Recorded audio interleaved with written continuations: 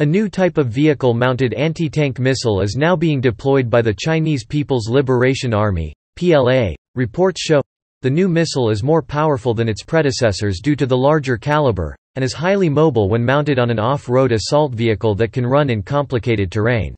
The recently revealed missile is China's third-generation homing missile capable of attacking targets from above, or top attack, effectively destroying modern battle tanks among other targets.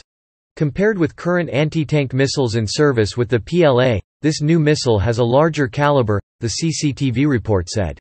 Top attack is a very effective method for destroying heavily armored targets like tanks, because their armor on the top is usually the thinnest part.